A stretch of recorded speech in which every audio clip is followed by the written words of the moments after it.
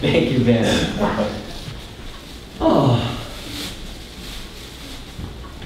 A friend of mine took his 3-year-old daughter to the museum in Brooklyn.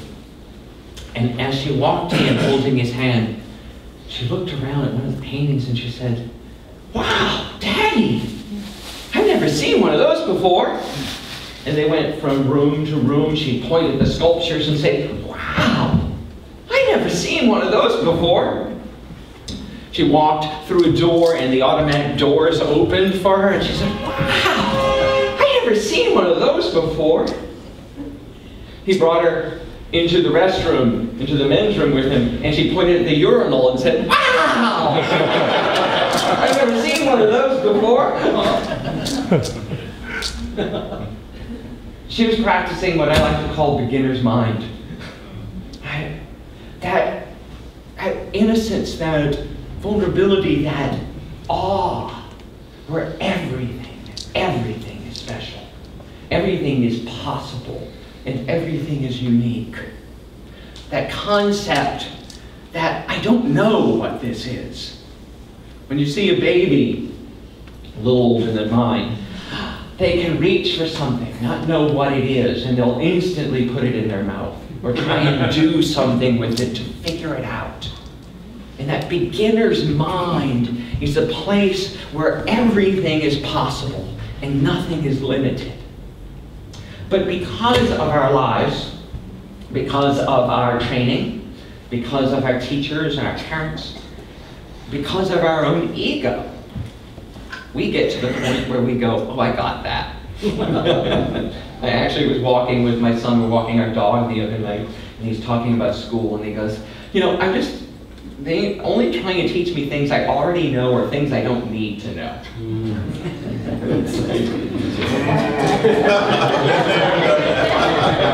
How's that working? And my job is just to listen to him. Not to fix him, not to correct it. For him, it's right. Right? For him, that's where he is. And it gave me the pleasure, though, of going, "Oh, I am so grateful that I understand in small glimpses sometimes that I need to be in beginner's mind, that I want to be curious and I want to be taught new things." In fact, I like to take it so far as to say, I'd like to be proven wrong. Right? Oh, what I think to be proven wrong. To have that world, my limited view of what the world could be, shattered open and see it as something else. Whether it be a role we all play, the way politics are supposed to be, what we're supposed to do for a living, or how money's supposed to work. What if all of that, everything you thought about that, you could let go of? You could let go of that idea that you already know what it is. They're trying to teach me stuff I already know. Well, yeah, no one's going to get into that. What if we all could say, "I don't know"? That pure place of vulnerability and intimacy. Because when we don't know, we allow others and other ideas to get close to us. We allow other things beyond the shell. When you install a beginner's mind, you let go of all the things that you think you know, all the logic, all the brilliant opinions, and all your cherished beliefs about how things are, how tough life is, how great life is, how rich other people are, how hard it is. And ask, is that so? What is this? We put it into our mouth, into our consciousness, into our little hands, and try and figure it out. That's not easy, but it is the first requirement to the pathway to permanent prosperity. Because what I've noticed in my life and what I've observed in my job of observing life is that often we have breakthroughs, realizations, aha moments. And then we fall back, right? We go back, our lives get better for a while. We see some amazing progress. And then we slowly and inconceivably, unaware that we're doing it, fall back into our old default patterns. The pathway to permanent prosperity that I talk about in Absolute Abundance and that we're talking about today is about constantly staying in that state of beginner's mind. Constantly staying in a place where we know that the person sitting across from us actually has something to teach us. No matter what they're saying, no matter what they're doing, no matter what. Not only if they're just being positive, but when they are actually complaining at us about us. The really hard one. Telling you to your face what you're doing wrong and how they don't like it. Or you. Or that thing you do. Sometimes they're indistinguishable to that other person. Right? To go, oh, what have they got to teach me? What have I got to learn in this moment? And in that place, we come to a place of, I like to call innocence. Innocence to be able to learn. Blank slate. Often, the beginner's mind is described this way, and by one of the major Zen teachers. In the beginner's mind, there are many possibilities. In the expert's minds, there are only a few. Right? And we study that here. It's like the board and I are always like talking about, oh, the latest survey of what church growth says, and how to do church, and how to reach people. And the truth is, Unity San Francisco is going to be its own unique recipe. Amen. There will be no other church like this. Wow, how wonderful. There will be no other Sunday like this, with this unique and special combination of Ben, of Michael, of me, of Roma, and of you. Right? This unique combination where we all get to interact, to share each other's energy and thoughts, enthusiasms, questions, aggravations, pain and grief, each other's sorrow, tears. This Sunday will never happen again. And why do we then keep trying to replicate them? Right? It will never happen again. We can stay in this beginner's mind and know this is it, right here and right now. Often in prosperity teaching, they tell you that the way to prosperity is gratitude. Right? And gratitude is a great, great vehicle. It's a great engine for changing your life. But I like to amp it up, like Paul Hasselbeck always talks about, amping it up. And I want to talk to you today about the difference between gratitude and appreciation. You may think they're exactly the same thing, right? Really, Ken? The difference between gratitude and appreciation? Isn't that splitting hairs? Well, my perspective on it is this. When we're grateful, how many people have heard or practiced it, making a gratitude list at the end of the night, right? Not a bad thing to do, right? Sit down at the end of the night and say, well, I'm grateful for my home, for my bed I'm laying in. I'm grateful for the food I had today and the success I had, or I'm grateful that the day's over. I made it through it. All of those gratitude list items usually, not always, but usually are about some overcoming, some obstacle.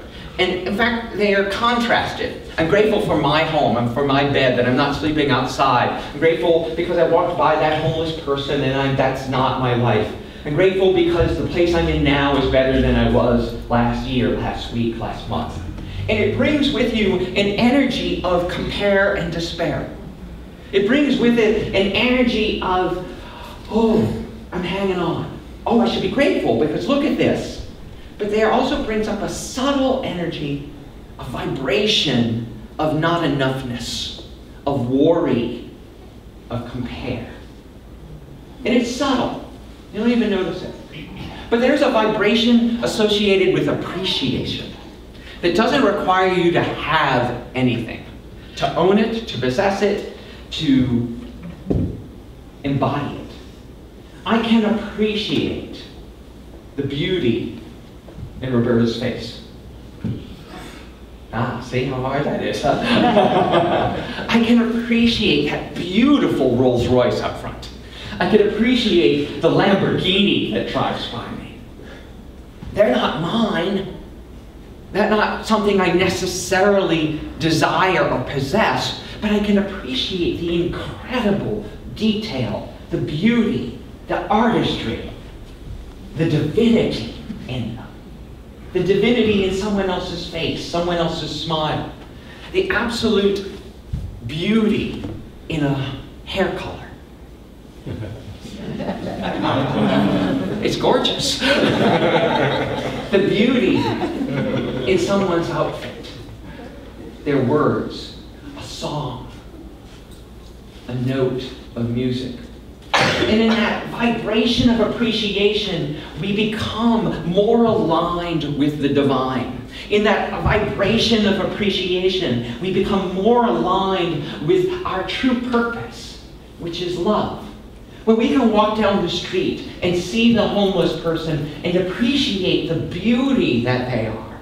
We can walk down the street and see the trash and see, God, that is a gorgeous, gorgeous piece of paper. I think I'll pick it up. Or you walk down the street and see the totality of the street. Not see the traffic jam, but see the whole sky and the day and the beauty of the traffic going by.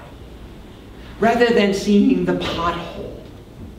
Actually, when you're in that vibration of appreciation, you literally do not see the other things because you are only attuned with seeing beauty, not comparing it to anything else. And when you are in that appreciation, that state of appreciation, that state of being in love, you become attractive to those things. You don't have to work at it. You've already done the work. And the things you need, want, desire will show up and you get to say, oh, isn't that pretty? Look what showed up today. Look what's here today.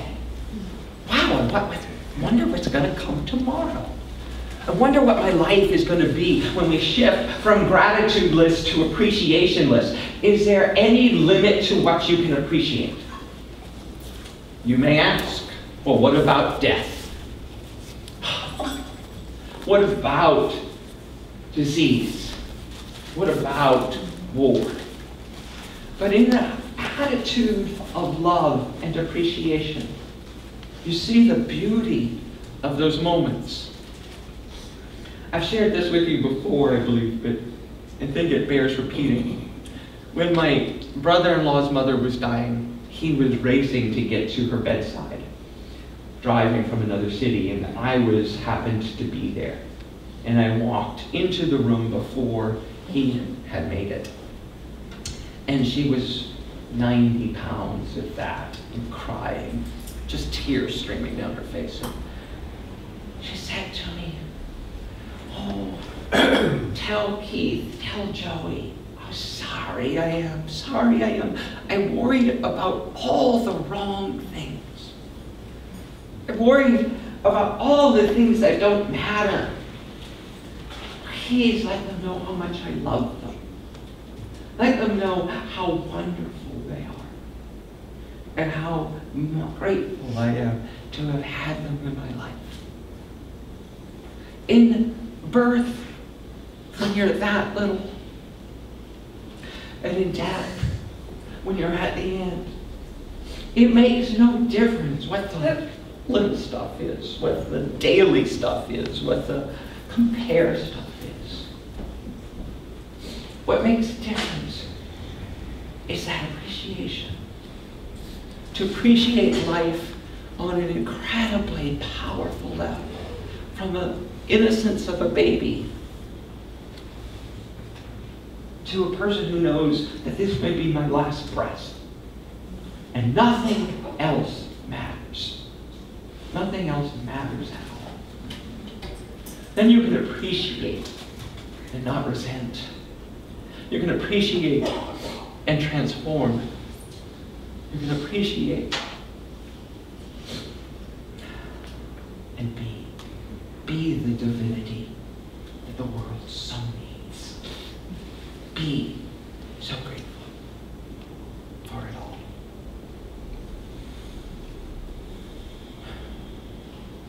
It doesn't mean that we stop dreaming, that we stop trying to achieve, we stop manifesting.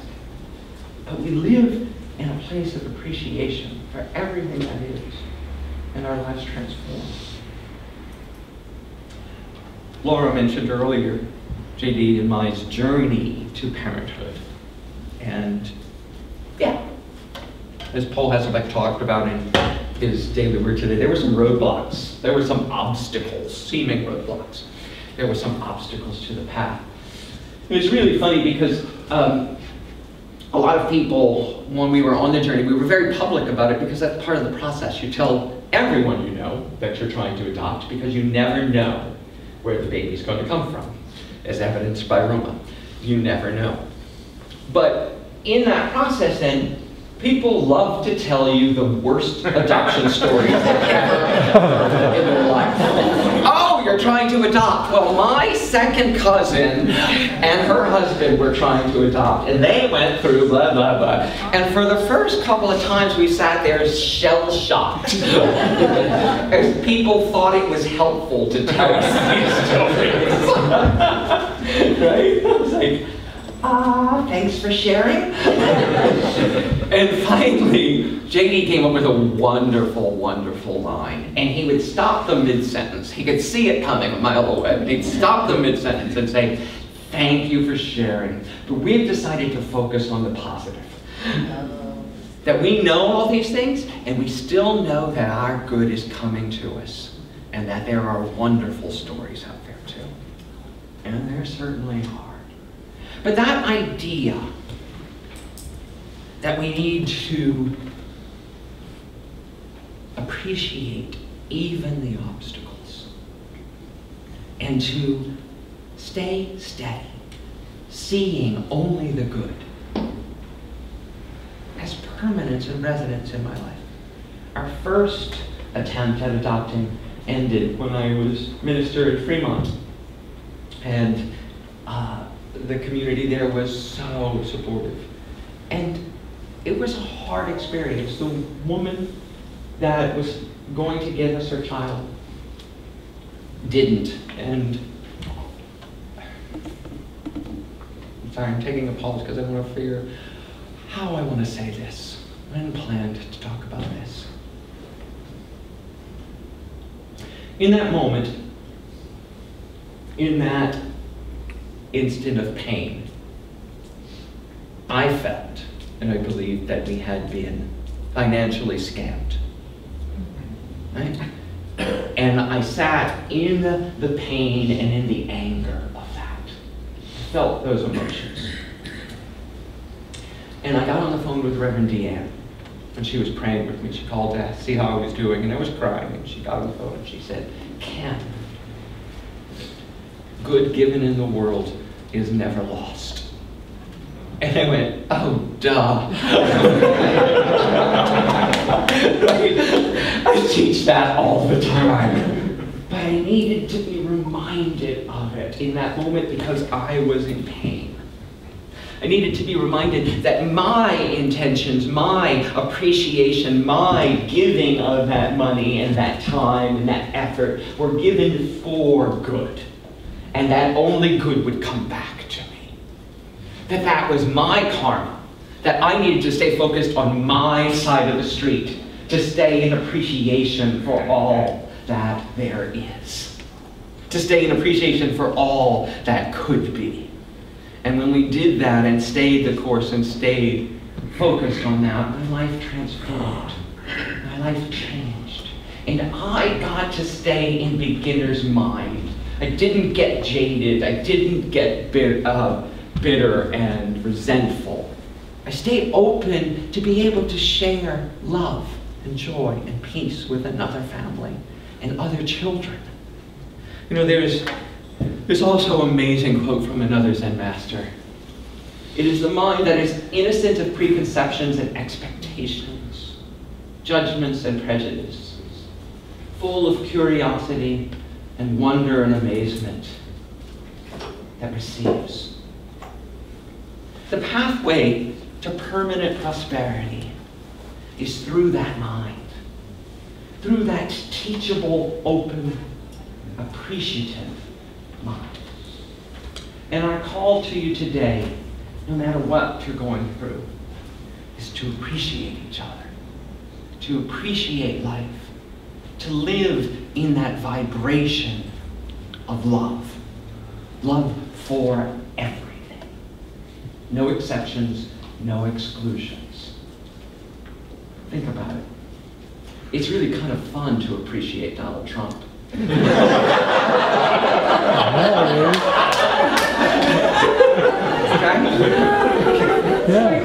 Wow! That's the most ridiculous thing I've ever heard. It's really kind of fun to appreciate all of life in that way and stop making everything and others wrong. Today, we have a pathway, a way to achieve permanent abundance, prosperity. And it's right inside our own mind. We need to go nowhere else, but go back to the beginning, to become the beginner. Let's take this to our time of meditation.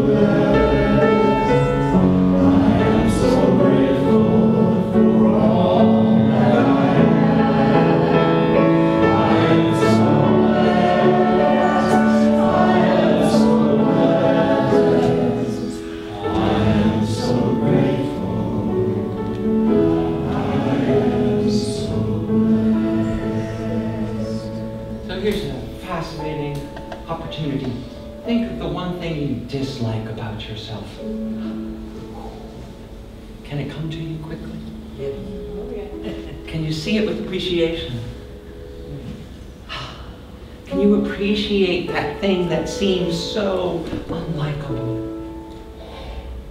Can you send love to yourself? To every single part of yourself. Vibrate in appreciation for all that you are. Breathe in the love that is floating in this room and send it directly to that part of you you think is unlovable.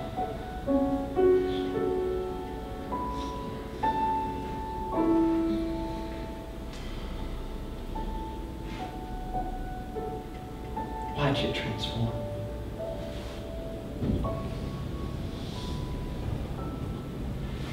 Now think of something outside yourself that you think's not right, wrong. Send it appreciation.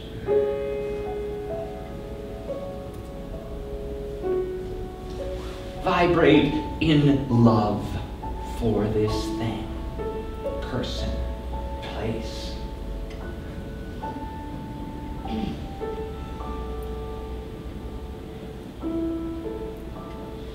transform them.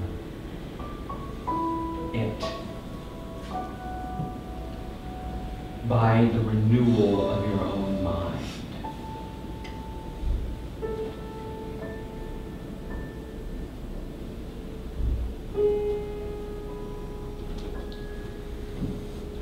Now, think of something you adore. And see how amplified that appreciation can be. Resonate, vibrate, be appreciation on the deepest level. And in the silence, watch as this appreciation fills your heart, your being, and this whole room.